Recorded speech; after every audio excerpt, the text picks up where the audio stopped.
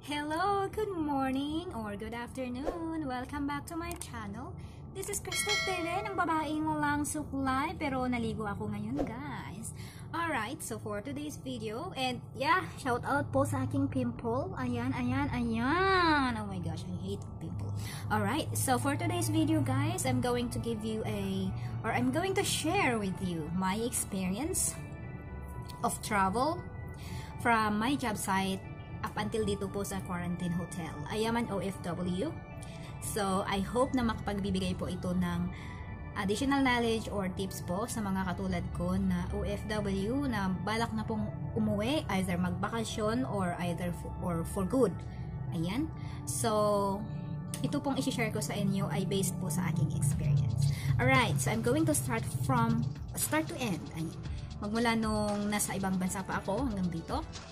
So, katulad nga ng sinabi ko doon sa previous video ko, which is yung pag-register ko ng eCIF, before our flight, we needed na mag-register sa eCIF. That would be 3 days before. 3 days before, kailangan mo nang puntahan yung website na pwede kang makakita ng link ng eCIF. Meron po yan sa website ng airlines mo. Meron po yan sa mga articles. I will put below, description below, yung link po ng aking vlog before para hindi na kayo mahirapan in case kailangan yung or in case uuwi din kayo ng Pilipinas. Alright, so ang i-prepare mo dyan is yung code na ibibigay ng eCIF. Ang pag-register mo, guys, ang makukuha mo lang dyan is code. Kailangan mo yung i-save yan. Pwede mo siyang i-save, i-screenshot mo at i-save mo pa siya. I-save mo siya sa iyong gallery. Number 2 is trace. Kailangan yan meron kang naka-download na trace kasi hahanapin yan pag naka-check-in ka. And then, face mask of course, and then face shield. Ayan, pagka-check-in mo, guys, yun nga sabi ko kanina, hahanapin ng check-in agent doon sa hotel, ay doon sa airport, your barcode for the eCIF, your trace application, and then your mask and shield. So, check-in na, guys. Pagka-check-in na, kapag nasa airplane na po tayo, yung lumipad na yung airplane, may 4 yata, yes, may 4 po na forms ang ibibigay sa'yo ng mga flight attendants. Kailangan mo itong i-fill out. So, guys, one tip here is you have to have pens with you. Hindi lang isa, kumuha ka ng extra pa. Okay? Kasi marami kang fill outan. 4 na forms yun. Very carefully, guys, na i-fill out mo siya. Pagkalapag po natin sa airport natin dito, hindi kayo pwedeng lumabas agad. Kasi may papasok na Coast Guard. Magbibigay po sila ng further instructions. Marami silang sasabihin dyan. Makinig lamang po ng maigi. At meron siyang kukunin na isang papel doon sa 4 na fill outan ninyo. So, if okay na lahat yon, plus of course, you will undergo a temperature check. After nun, labas na, guys. Pagkalabas po ninyo, before immigration, pauupuin kayo sa isang area, may designated area, waiting area. Mag-aantay kayo doon for your turn sa swab test. So, in my experience, nag-antay po kami ng almost 2 hours doon po sa waiting area. 2 hours, guys. So, I suggest magbaon kayo ng tubig or magbaon kayo ng libro para magbasa kayo habang nag-aantay. Although, meron naman pong wifi sa airport, pwede kayong alam mo yun, mag-chat-chat sa mga friends while waiting. So, if it's your turn now for the swab test, dadalhin po kayo doon sa area naman kung saan kayo mas-swab test. Doon na natin kailangan yung code from eCIF. Ayan, so i-ready nyo na yan. Pero guys, mag-aantay po ulit doon. Hindi agad-agad na isasalang. Ayan. So, ang procedure po doon is ibibigay mo yung code na isinend sa'yo ng Red Cross nung nag-register ka ng eCIF plus your passport. Okay? Kukunin nila yan, tapos i-scan nila yung barcode. You will be getting 3 barcodes. Itong 3 barcodes na ito, guys, hindi nyo siya pwedeng iwala. Ganito lang siya ganito siya kahaba na, basta yung barcode na nakikita natin, medyo maliit, hindi nyo yan pwedeng iwala kasi hindi pwedeng maulit. Kasi merong experience nung batch namin na nawala niya. Grabe, yung mga Coast Guard hanap ng hanap everywhere. Yun pala, nakasipit lamang po sa kanyang passport. Hindi po yun pwedeng mawala. 3 yun, guys. So, once na meron na kayong ganon, yung isang barcode is ipipaste po sa likod ng passport ninyo. Ipipaste doon. And then, the other 2, kukunin po kapag nag-swab test na kayo. So, after that, after nabigyan na kayo ng 3 barcode, swab test na, guys. So, sa swab test, guys, be ready kasi kapag first time ninyo, as in, masakit, guys. 2 po yan. Tutusukin yung ilong mo. Merong ganito kahaba yata na parang nylon. Hindi ko alam kung ano yun. Tutusok dyan, guys. Tapos ngala-ngala. Ayan, I don't like the experience. Napasigaw ako na lumuha ako. Ayan. So, after nun,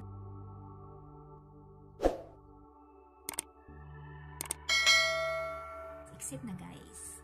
Exit ka na. Tapos punta ka na sa baba. Kukunin mo na ang iyong baggage sa kung saan man counter yan kukunin. Kunin mo ng baggage pero hindi ka pa pwedeng lumabas. Kasi ang next po dyan is OWWA naman. So, kapag land-based ka, meron pong 2 linya sa baba. Pagkakuha mo ng iyong baggage, meron dyan OWWA for land-based. Marina yata yon for sea-based. So, punta ka syempre sa OWWA kapag land-based ka na katulad. So, pipila ka din dyan at meron din silang ibibigay na maliit na papel. Ayan, fill outan mo yan. And guys, don't worry kasi habang nakapila ka, merong pagkain. May pagkain nang dala ang OWWA. So, syempre gutom na gutom ka na yan. Of all the waitings, diba? Meron pong pagkain. So, yun nga lang nakatayo. While waiting, ayan, kumain ka na kasi gutom na eh. Ayan, waiting, tapos i-fill out mo lang yung papel. Kunti lang yun, isang square lang. Tapos, after nun, ayan na, isa-isa nang lalabas, papunta sa bus. Ayan, so, second tip guys, hindi ka po pwedeng makapagpalit ng Philippine money sa airport. So, if you think na kailangan mo ng pera, ng Philippine money, magpapalit ka na sa job site mo, sa place kung saan ka manggagaling. Pero guys, wala naman kayong gagastusin. Provided po lahat ng government. Hotel accommodation at saka pagkain. May mga tea at mga, alam mo yun, drink, beverages dyan, whatever. Ayan. So, going back, you will be escorted by Coast Guard papunta po sa bus. So, once na napuno ang bus, ayan na, dadalhin na kayo sa kung saan mang hotel kayo magstay. So, ito na naman guys, meron na namang antayan. Pagkarating ninyo doon sa hotel, hindi kayo agad-agad bababa. Merong papasok na representative ng OWWA, yung nakipag-coordinate sa hotel. Magbibigay naman ulit ng instructions. So, you will be staying here for like an hour. An hour doon sa bus. Mag-aantay. Kasi meron na namang, I think, 4 na papel. I-fill out na naman guys. So, ballpen guys. Magdala kayo ng ballpen. Ayan, i-fill out na naman yan. Ang pinakahuling ibibigay sa inyo is yung susi ng hotel. Plus, you will be instructed na kunin na lang yung pagkain nyo sa baba. So, may pagkain ulit guys. Alright? So, tutulungan ka ng security guard ng hotel para iakyat yung mga baggage mo. So, pagkapunta dito sa hotel, maayos. If I will rate the hotel room, it's 9/10. Maayos po siya. May aircon, maganda ang bed. May telephone dyan, siyempre may telephone. May mga saksakan guys. Pwede dyan yung 3, pwedeng 2. Meron din pong USB port. Ayan, meron ng kettle dyan, electric kettle. May personal fridge dyan. Sa toilet po, hindi ko na ipapakita sa toilet. Meron po silang towel. Ayan, at meron silang shampoo and conditioner. Meron silang hand wash. Tapos meron silang kit, toothbrush, toothpaste, shower, tawag dito, shower cap, ano yun? Cotton buds, at saka yung cotton balls na pamukha, plus meron pong hair blower. Okay, to answer the question dito, free ba? Free ba ang hotel or lodging and food? Yes, it's free. Kasi marami pong mga kumakalat dyan online na hindi daw. Nasagot mo daw. It's free. Also the swab test. It's free guys. Wala ka pang gagastusin. Wi-Fi, yes, pero provided ang Wi-Fi. Yung Wi-Fi mismo ng hotel. Ayan. So, you don't have to worry guys kapag wala kang dalang Philippine money, katulad ng sabi ko kanina, kasi so far wala kang gagastusin. Mag-check out ako dito next week. Ang mangyayari niyan guys is may mga representative from the government na maghahatid po sa akin sa final point of your destination. Okay? So that's free. Transportation is free, swab test is free, food and lodging is free guys from the government. Ayan. So I just want to give credit to, alam mo yan, to the government sectors. Kasi if I will rate my experience, kahit hindi pa tapos, it's 9/10. So I want to give credit to OWWA, to the Bureau of Quarantine, yung yan, Coast Guard, and then the hotel rooms. They will serve you. Like for example, naubusan ka ng tea, or naubusan ka ng tissue paper, or kape, or sugar, tatawag mo lang, wala pang 3 to 5 minutes na andyan na kinakatok na sa'yo. Alright guys, one more thing is, hindi ka pwedeng, well ngayon medyo nakikpit, kasi nga doon sa virus variant, na nakikipit, kaya hindi ka talaga pwedeng mag-order ng pagkain sa labas. Sa groceries guys, according to OWWA representative, meron silang exemption kapag for emergency like sanitary napkins. Pero girls, kapag alam mo madadatnan ka ng menstruation during your quarantine, magdala ka naman ng sanitary napkin. Ayan, so hindi pwedeng magpa-grocery, magpa-grab, yun lamang po yun.